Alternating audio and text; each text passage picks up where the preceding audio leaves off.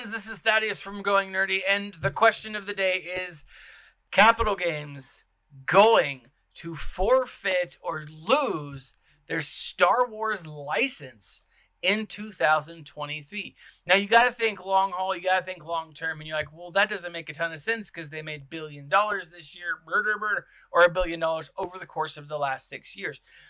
This is a cash cow. It is absolutely a cash cow for Capital Games, for sure. For EA, it's one of the great tools that they have at their disposal. And it makes them a lot of money. I looked over at Sensor Tower. From February 2020 there were 400,000 downloads in February 2020. In February 2020, they made $6 million. This is a great game, right? It's making money, right? Now, you saw at the launch of the new Galactic Legends, Rey and the Galactic Legends Kylo, Capital Games didn't launch the information. Disney did. If you go over to StarWars.com, Star Wars, a subsidiary of Disney, said, hey, here it's coming.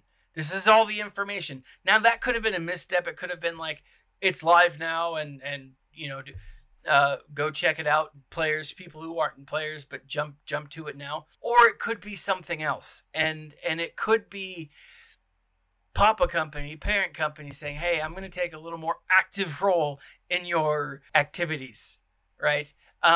Could very well be that. Now, what's interesting to me is over the weekend, I was jumping over on Discord, but Morteno Danos reached out to me. He's like, hey, Thad, I know you love conspiracy theories, but what's interesting here is he asked the question. He's like, with EA and Disney kind of being on the outs, as Morteno Danos points out, look, more companies making games, more licenses going to different places means more stuff for fans. It means more availability to us. And I like that concept. I really do. But what does that mean for Galaxy of Heroes? Will Galaxy of Heroes get knifed, or will it somehow survive? Right? EA has had the exclusive right to all things Star Wars from Disney for 5 years. They have the exclusivity rights all the way to 2023. We've seen a great number of Star Wars mobile games shut down in the past. We saw Star Wars Commanders is closing down. Force Arena closed down. There's a few other games that were Star Wars related that closed down.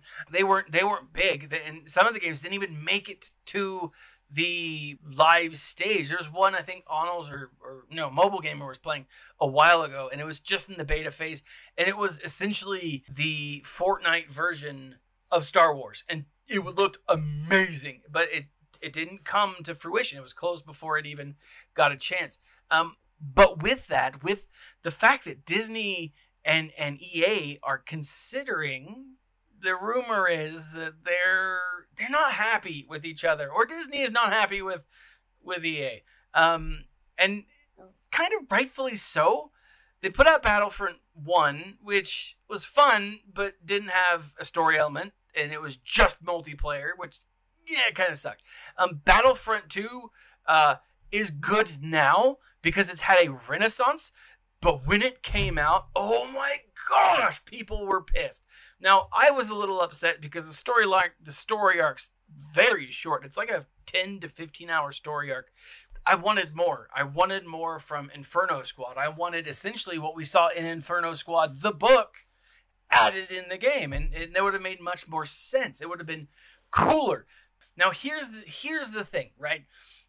And Morteno Danos points out, he's like, well, I think that they'll keep certain games around. Battlefront 2, I think they'll keep around until Battlefront 3 comes out, if it does. Clearly Jedi Fallen Order is getting a sequel, and so that's awesome. But they're keeping things around. They're going to keep their moneymakers. And so will Star Wars Galaxy of Heroes get the knife? No. As I said, it made $6 million in February of 2020. That's crazy. Now, it was the thing that caught my mind, the thing that was so funny to me, is he asked this of me on Saturday, and then on Monday I get this, hey, we're closing officially down the Game Changers demo accounts. Now, for those of you who have seen any videos that I've made recently, you've seen me make them with demo accounts, right? I don't make them on my own personal account because my account's not good enough. I don't whale enough. I just don't. But what I do have is I have this demo account, and I love it. I am going to absolutely miss it. I'm gonna like scrolling through. Look at all of these characters that I have gotten to 7-star, that I've gotten to Relic 1 or Relic 7. That no one else seems to bother with. I mean, let's face it, guys. Some of these characters, I'm really one of the only people that has shown love to. I mean, Gamorrean Guard, I'm trying to get him on my personal account just because I know one day I'm going to need him eventually. And if I don't have him at least 7-star, it's going to be frustrating.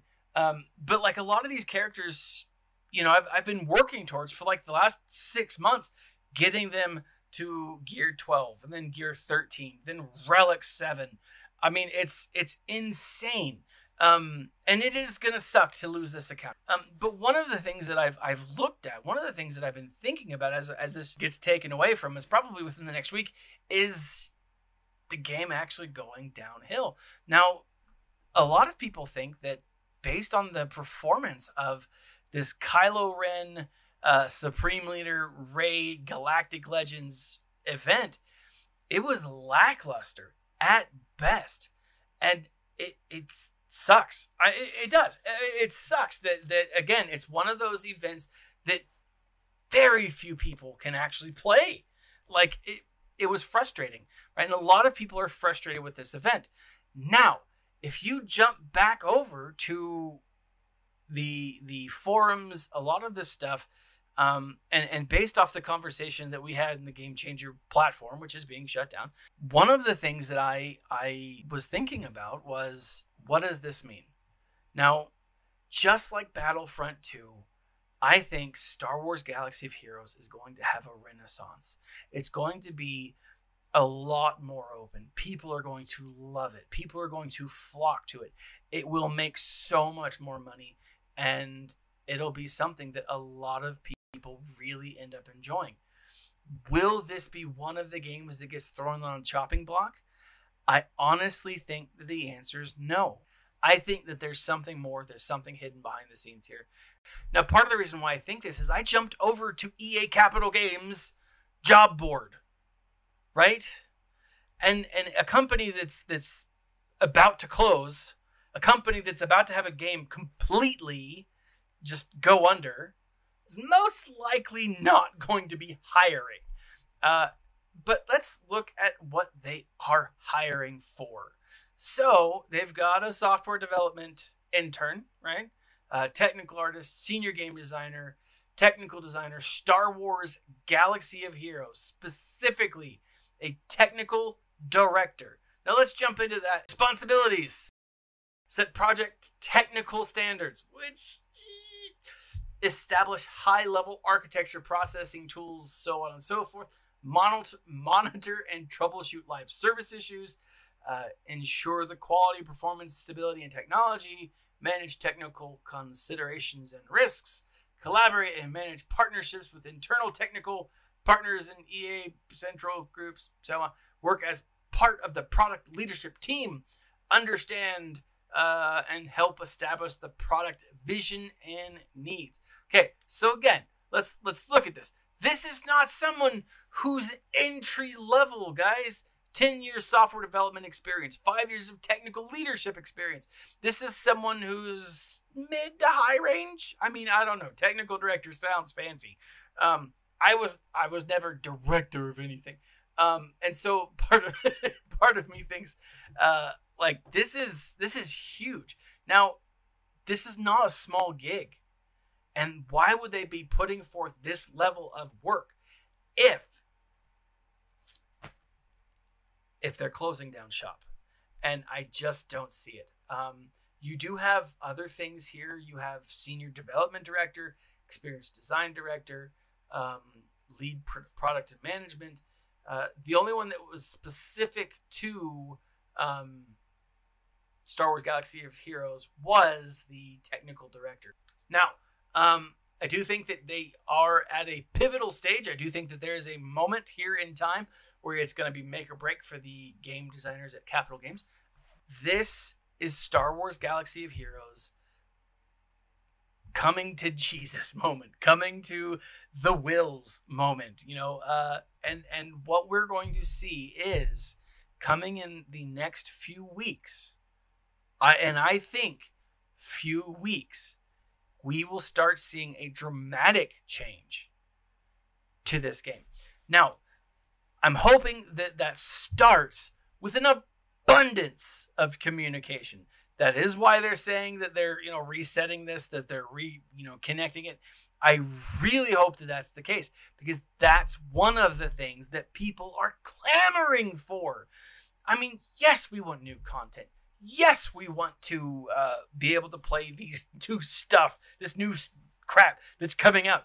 We want to be able to play with them without having to go super galactic legend price tag. We don't want to have to open a credit card at the Bank of Coruscant that only takes blood. We don't. And so my thought here is we're going to see a major change. They said, be prepared for marquees. Yes, the Galactic Legends felt very much like an unaffordable marquee event. It did. I don't think that's what we're going to see. I think we're going to see a lot of new characters coming to the game. I think that we're going to see a lot of things that players have been asking for and begging for coming to the game. I really think a lot of stuff's coming to change. And I really do hope that this is part of it. Communication first and foremost, guys. If you ever watch my content, which based on my numbers, you probably don't. Capital Games, you absolutely need to communicate more effectively with the people, right? And I think the Q&As are a great start, but you need to be able to answer hardball questions. I think the monthly road aheads, or the every other month road aheads, again, great start, but you need to be more, and you need to do it more effectively. I gotta thank Mortano Danos for posting this. Is this the final straw? Or is this the gasp of breath that will revive the game for another 10 years? Another 5 years? What do you guys think? If you are interested, in the section below, there are links. You can check out 2 free audiobooks. My next books worth binging is going to be talking about The Gunslinger, one of the greatest. The Gunslinger, which is one of Stephen King's greatest characters of all times. If you are interested, please check out the links below where you can get 2 free audiobooks if you sign up for 1 free month trial. Now, end within a month, you keep the books, you help my channel out just a little bit, and you get some great stuff. There's a lot of also great Star Wars books out there, but let me know what you guys think. Like, subscribe, share this video. This has been Thaddeus from Going Nerdy, and as always, my friends, smile and stay nerdy.